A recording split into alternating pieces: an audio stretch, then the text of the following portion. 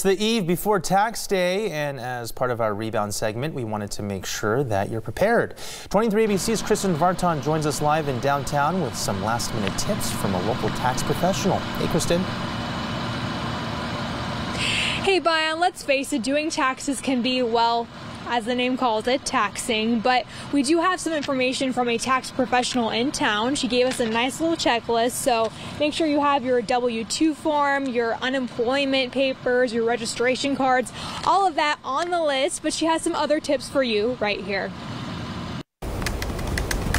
It's officially crunch time to crunch those numbers. Monday is tax day, and here's how you can file to your advantage. First, go to that drawer with all your receipts. Local tax professional Ruth Escobar says they may be deductible. Now, sometimes they do count as reducing the amount that you're paying, and sometimes you're just, stacking them up so that they can make a difference to the tax amount that you owe. For business owners, she says anything they've spent money on is deductible, like mileage. For individuals, mortgage interest, real estate taxes, mortgage insurance, and medical bills. Especially now with COVID, it's important that any medical bills paid out of pocket, you are reporting it to your tax preparer to see if that's going to make a difference with you receiving more of a refund, with it helping pay down the amount that you're owing as well. Escobar adds that for people that have not received their stimulus, which is not taxable, you may want to check with your tax professional to see if their system allows requests to the IRS to get that first or second stimulus in the form of a tax return. Of course, it's going to be verified and by the IRS that you have received it or not, and then we can get that direct deposited into your account. For collegiates, there's also a student income credit you may qualify for. For business owners, you can look into an employment retention credit.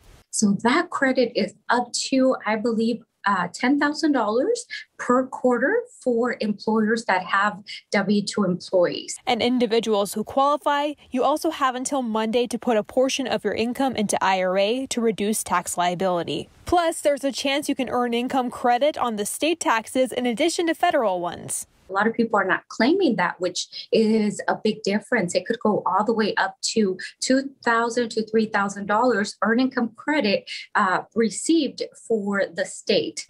And if you're down to the wire, check your post office hours to make sure you don't miss certifying the money you owe the IRS. Right now, they're closing at 5 p.m.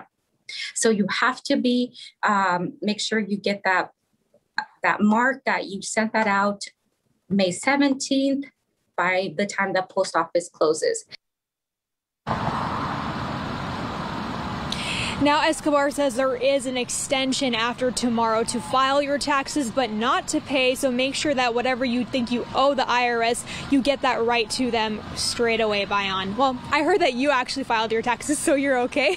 Yeah, I did. Like on the first day I was able to, and I had to get a tax person because all those tips you mentioned there, I would have just juggled them all over the place and gotten lost. So, Kristen, I know 2020 has been a difficult year for a lot of people, but what happens if you don't file your taxes?